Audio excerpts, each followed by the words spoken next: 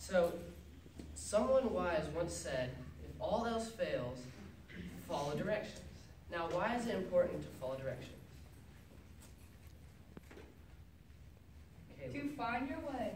there you go. To know what to do. There you go. So, yeah, that's good, that's good. So an example is when we go to Disney World. And if you've ever been to Disney World, you'll know that it's pretty crowded there a lot. If you don't have a plan, you'll be sitting in line all day. So that's why you have to come with a plan so you can make the best out of your day. God has given us directions for living this life in His Word. In order to follow these directions, we need to know what they are. We can learn so much more through our own personal study. One must read and then spend time thinking about what God is trying to say to us and how we can apply it to our lives. So I have 4 points, and the first one is God's Word is an important defense against evil and self-doctrine. So if you have your Bibles, you can turn to Matthew 4, verse 4. In this first scripture, it's talking about when Jesus was in the wilderness being tempted by the devil and what his reaction was to each temptation.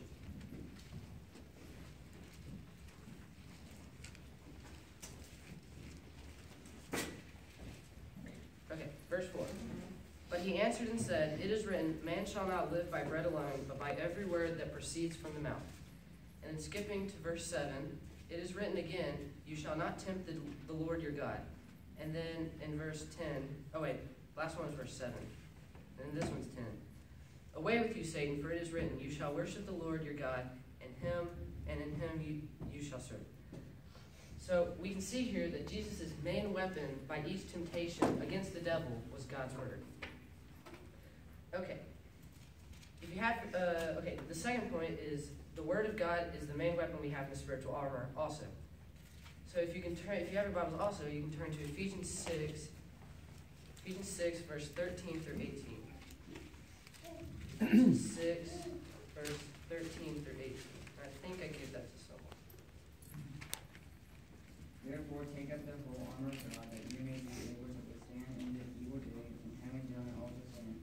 Stand therefore, having girded your waist with truth, having put on the breastplate of righteousness, and having shod your feet with the preparation of the gospel of peace, above all taking the shield of faith, which God you will be able to quench all fiery darts of the wicked one. And take the helmet of salvation and the sword of the Spirit, which is the word of God, praying always with the prayer and supplication in the Spirit, being watchful to this end with all perseverance and supplication for all the saints. Okay, thank you. So God lists all these weapons in these verses here. And in verse 17, he says, "And the sword of Spirit, which is the word of God." So he's saying that one of the weapons that we have is the word of God. Okay. And then if you can turn over to Hebrews chapter 5, verse 12 through 14. Hebrews 5, verse 12 through 14. And this shows that regular study and use of God's Word helps us to discern both good and evil. Okay.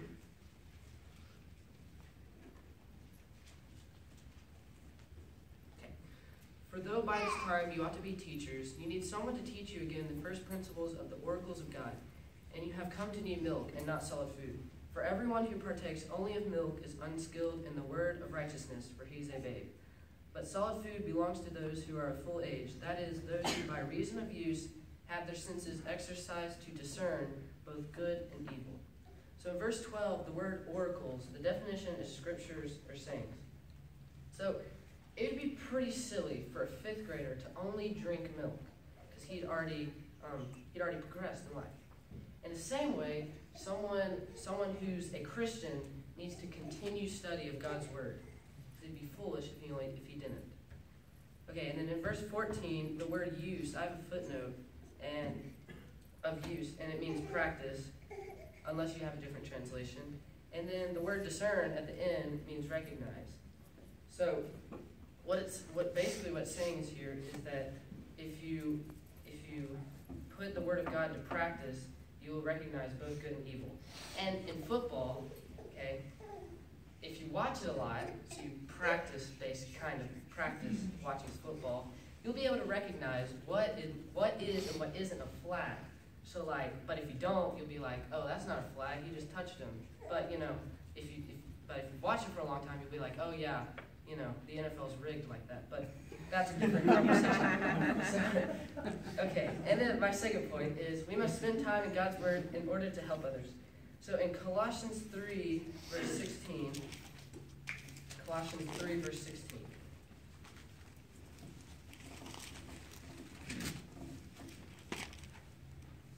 Okay.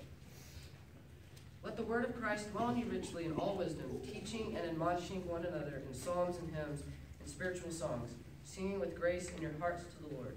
So in the beginning, it says, let the word of Christ dwell in you. So what's saying is let it into your heart and stay there for good.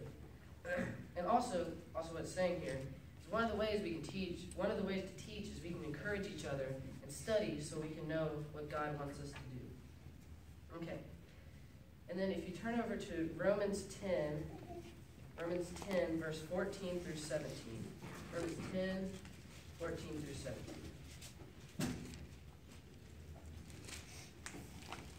17. How then shall they call on him to whom they have not believed? And how shall they believe in him who they have not heard, and shall not hear without a preacher? And how shall they preach unless they are sent? As it is written, how beautiful are the feet of those who preach the gospel of peace, who bring glad tidings of good things. But they have not all obeyed the gospel. For Isaiah says, Lord, who has believed our report? So then faith comes by hearing, and hearing by the word of God. Okay. Thank you, Brady. And this shows that we share our faith through the truth of God's word. So say I get 9 4-year-olds and take them to a baseball field and tell them to play baseball. Unless I've taught them, they won't know what to do. The point is that no one's going to know about Jesus if we don't tell them. And we won't know him that well either if we don't study. And then my third point is the book of Psalm 119. Psalm 119.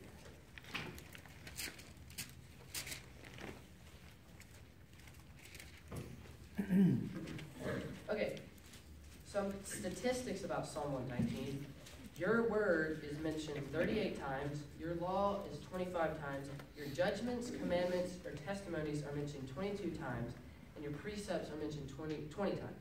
So that shows that Psalm 119 is a good book to read about if you're wondering about if you need to get into studying God's word. So in verse 2, it says, blessed are those who keep his testimonies, who seek him with a whole heart. Keeping his testimonies, meaning obeying his word and putting them into practice, and coming to God with a full heart, not partially, not lukewarm, but full heart.